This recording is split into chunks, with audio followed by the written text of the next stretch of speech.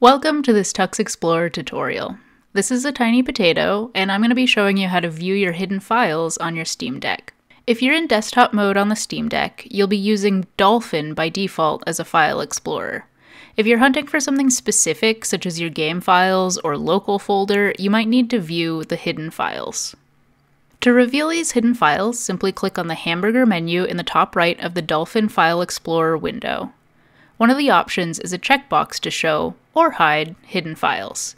Check it to reveal your files. If you have a keyboard hooked up to your Steam Deck, you can also just use the hotkey Ctrl-H to quickly show and hide hidden files. Thanks for watching this Tux Explorer tutorial. Subscribe for more Steam Deck content, and give this video a like if you found it helpful.